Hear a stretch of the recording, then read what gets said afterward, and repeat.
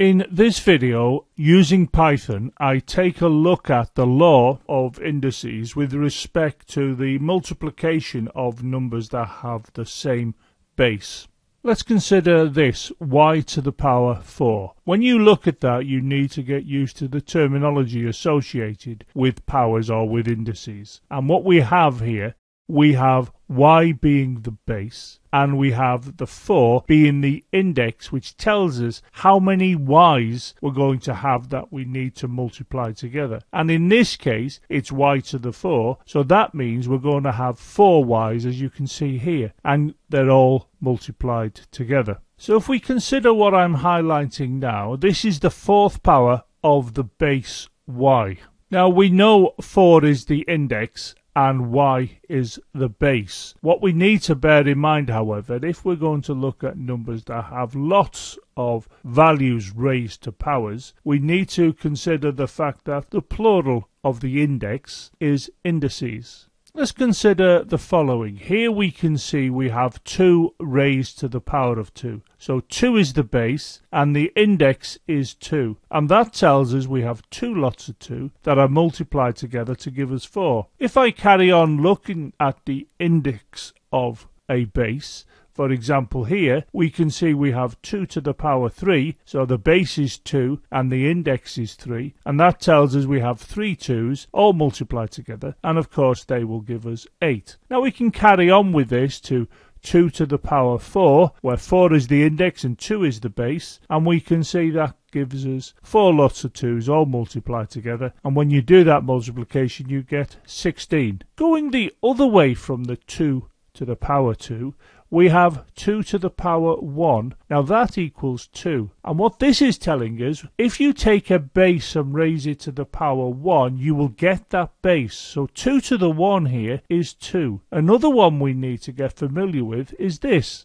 2 to the index of 0 is 1. Whenever you raise a base to 0, you will get 1. Let's have a look at another base. Here you can see I've got a base of 16 and I'm raising that to the power of 2. So here the base is 16 and the index is 2, and that tells us how many 16's we have that need to be multiplied together, and we can see there are 2, which gives us 256. If I carry on, we can see that I have here 16 to the power 3, so again the base is 16 and the index is 3, and that tells us we have 3 16's all needed to be multiplied together to give us this value here. And I can carry on and show 16 to the power of 4, so again the base is 16 and the index is 4, telling us we have 4 16's that we need to multiply together, and that gives us this value here when the multiplication is complete. And of course it's important to know what 16 to the 1 is, as I'm showing here, and that's 16. In the same way as 2 to the 1 gave us 2, 16 to the 1 gives us 16, because if you raise any base to the 1 you get the base, and of course here the base is 16, the index is 1, so we get 16. Going on, we can look at the base of 16 to the index of 0, and that will give us 1. Anything raised to the power of 0 will give us 1. Let's now generalize this. Let's take a base of a, where a represents some number, and if you take a to the index of 2 to the power of 2, you get 2 a's that are multiplied together. Now clearly I don't know what the result is because I don't know what the value of a is, but we can see that a is the base. So if I go on to a to the power 3, you can see we multiply a together 3 times. A to the power 4, well, you can see that we multiply the a together 4 times. We also can therefore go back the other way and say, well, what comes before a to the 2? And clearly it's a to the 1, and that gives us a. So in other words, the base here is a, we're raising it to the power of 1, and we end up with what the base is. And I can go on and say, well, a to the 0 is equal to 1, because any base raised to the power 0 gives us 1. Now you would also have seen this general case here earlier in this video when you had 2 to the 1, and if you remember, 2 to the power 1 gave us 2 and 16 to the power 1 gave us 16. So raising to the 1 will give you whatever the base is. When multiplying powers of the same base, add the indices. Now I can show the general case for this as shown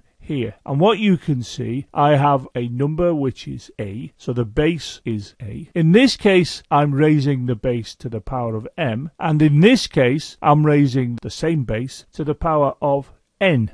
And here you can see that they're being multiplied together. Now, when this is the case, what you could do, you can write the base down, and then you can add the indices as shown here. This is the m plus the n. In other words, I'm adding up these two here. Let's have a look at a more concrete example than the one we're looking at here, as shown here. It's y to the power 5 and y to the power 2. Now, in both these cases, you can see the base is y. Now, this means we've got y written down 5 times, all multiplied together, as you can see here. Now, this is y to the 2. Now, that means we have y written down twice and multiplied together, and that can be seen here. Now, of course, if you look here, you can see there's a multiplication. Now, that means that multiplication must appear here, and you can see it bouncing into position now. If you then decide to count these, you'll see there's 7 of them. Therefore, we can say that we write down the base and we put the power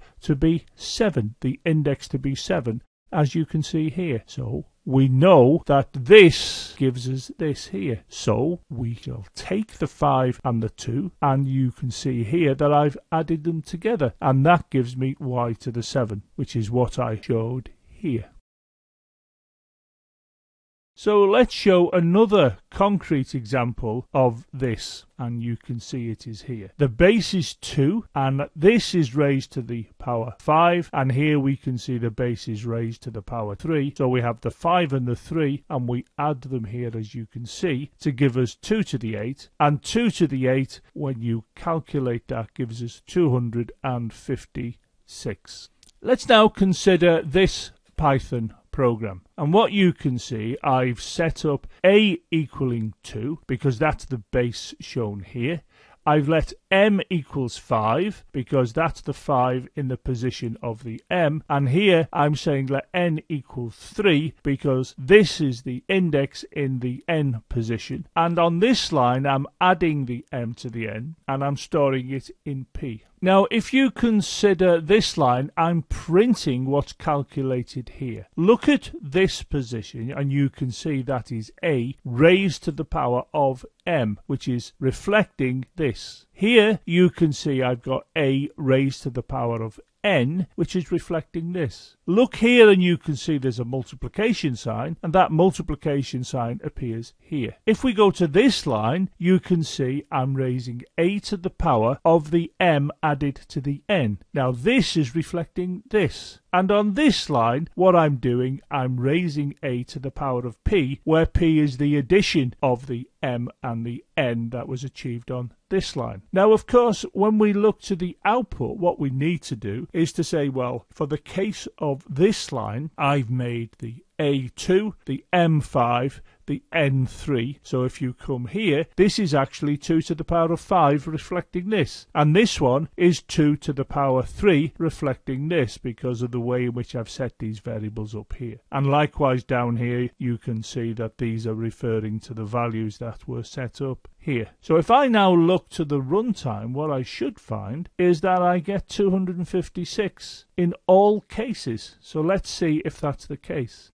And you can see it does. This line gives us 256. That is reflecting this, which gives us the 256. This is 256 from this print statement, which is reflecting this here. And this is 256 given by this print statement, which is really this one here because I've added the m and the n together to give 8. So p here is 8. So this is 2 to the 8 as reflected here in the program, and that too gives us 256. Let's just consider another example as shown here. Now I've got the base of 4, and you can see that they've been raised to the power of 6 and 2 respectively, which means I write the base down again here and I add the 6 to the 2 as you can see here, and then that gives me 4 to the power 8 because 6 plus 2 is clearly 8. And of course when I run this through a calculator I will get this number here. If we now look at the computer program to do this, it will be almost identical to the one we've just looked at. Of course, what will be different is the values that I give for A, M and N, as you can see here. So I give A the value of 4 because that's the base. I give M the value of 6 because that is what we have here,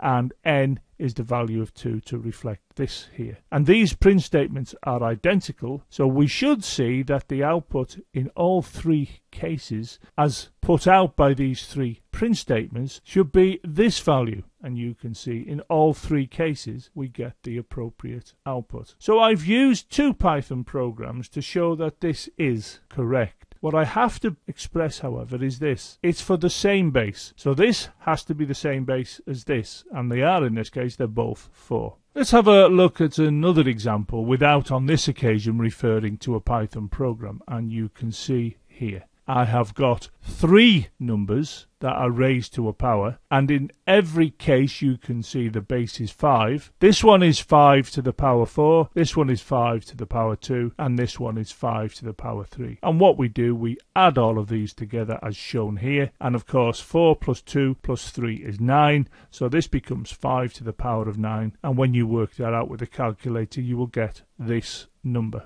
So the key points I would like you to take from this video are as follows. That if you have a base raised to 0, you will always get 1. And we showed the example of 2 to the 0, we showed the example of 16 to the 0, and they will give us 1. If you take a base and raise it to the 1, then you get the base. And we showed that 2 to the 1 gave us 2, and 16 to the 1 gave us 16. And the final point is shown here. If you have two numbers multiplied together where those numbers share the same base and have an indices, have a power, then what you do, you write down that base that they share and you add the indices that each of the numbers have. Now this video appears in the complex number playlist because an understanding of the law of indices is very important when we manipulate complex numbers. The next video in the playlist is going to introduce you to another law associated with indices.